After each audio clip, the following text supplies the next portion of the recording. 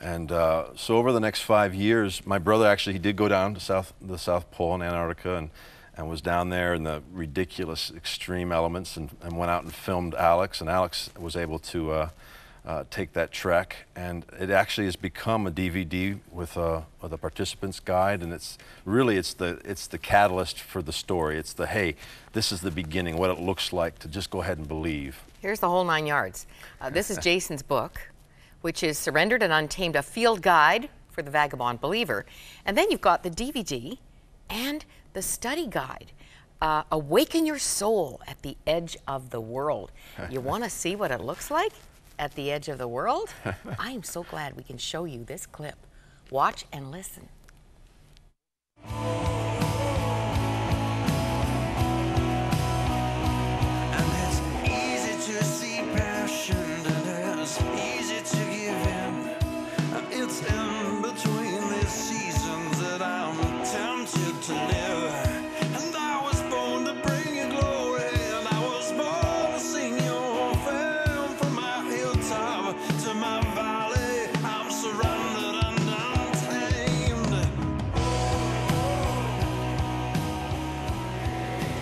You know, the Bible speaks about our lives being nothing more than vapor.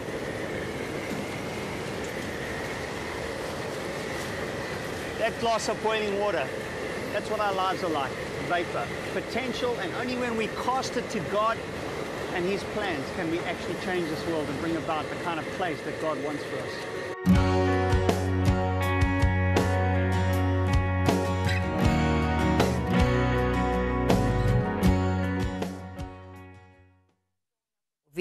These 4 12-minute films, that's what you're getting on the DVD, could turn you into a revolutionary. Jason, you write that a revolutionary is crazy enough to obey, willing to fail, but expects to succeed. Yeah. That's how you're living now. Yeah, amen. That's the way we were created to live. I'm convinced of it. And look at what you're doing now. Tell us. I know, I get to be here with you. Oh, beyond this. I know, isn't this amazing? You're writing for documentaries, films, yeah, my TV brother, commercials? Yeah, my brother's a filmmaker, and so I get to play in that sandbox with him, and I'm recording and I'm writing. And I get to, you know, I get to tell people that God loves them. I'm getting to go places and talk about the Father's love and talk about what it looks like to say, yeah, to just say, yes, I believe that you love me, and then what that looks like to live that way and to see Him move through your life, yeah. So you don't regret that big fat waiting room, that 7 years? No, I don't think that you can get out of, life's got disappointments, and there's, I may have hurried into some of them, but I'm just chasing His love. And writing about it now. Yeah, how about that? What's the book that's coming? Almost finished. I am working on something right now. I'm writing about the Father's love, becoming sure in His love.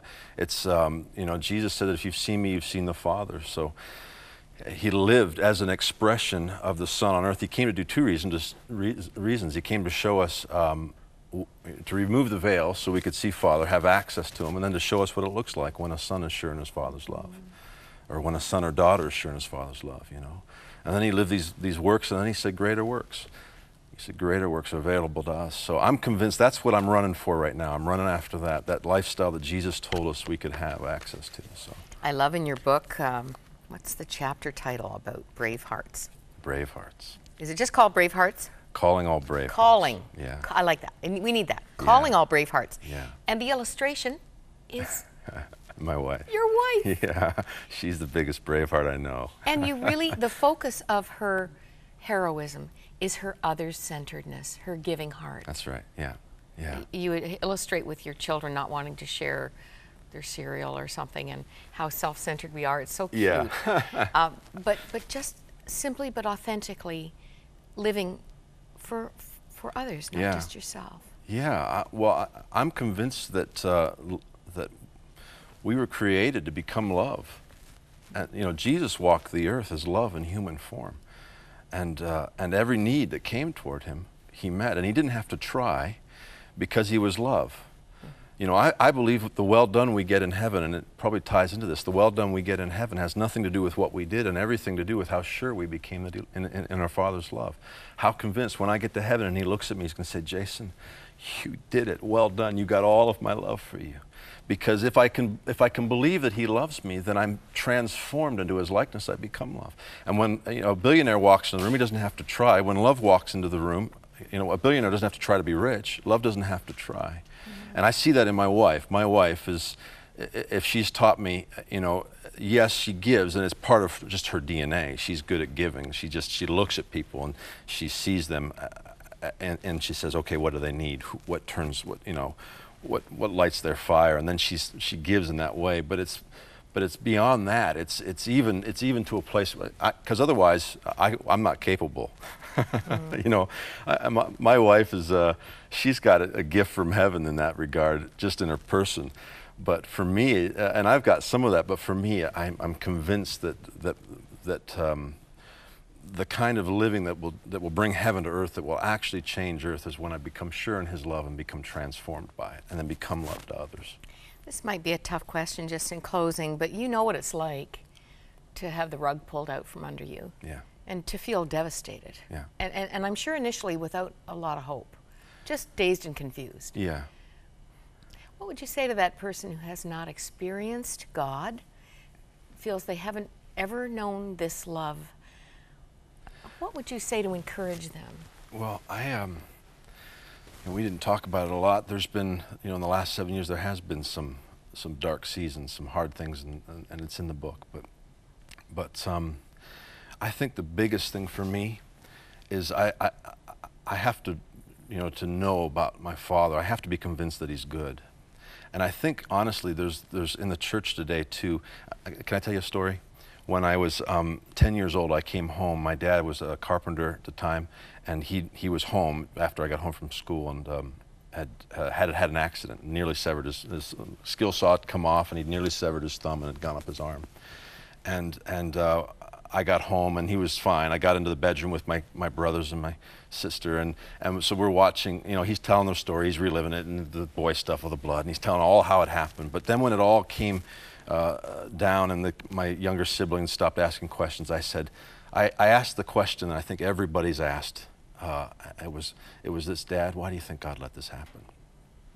And my dad made a comment that he doesn't believe today, and neither do I, but it was in the church, it was what we were being taught. He said, Dad, Jason, I think God was trying to get my attention. And I'll tell you, my dad is an amazing man. He's always for me, always gives, he's always generous, he's always had my back. One time he tried to cut my thumb off with a skill saw to get my attention. I mean, it's crazy. It's a crazy idea, isn't it? Yeah. My dad, the idea that our Father would allow a skill saw and to get our attention. My dad has never done that. If he had, he wouldn't be a good father. If I told you 99 stories about my dad and how amazing he is, but one time he tried to cut my thumb off to get my attention, he wouldn't be a good father. And I think for me, that is how you hurdle disappointment. You come to a place where you say, faith is the evidence of things unseen. Even though I can't see it, I say, yes, he's always good. His love is always good, perfected in his goodness. And I think that for me is how you hurdle disappointment. You become convinced that he is love and he's always good. Well, this encouragement is in this book. Yes. And I can't wait for the next one. Jason Clark. We want to send folks to surrenderedanduntamed.com for the DVD, the study guide. I think guys are going to love this one. And the book, The Heart Journey, also encouraging. One reviewer, a senior pastor, writes, I read it, loved it, laughed with it, and cried in it. My prayer is that God would find on earth not a generation of the selfish and comfortable, the independent and domesticated, but a generation of the totally surrendered and untamed. May I be one of them. Well, I wonder if that's your heart cry as you listen to Jason today. God's waiting to hear from you.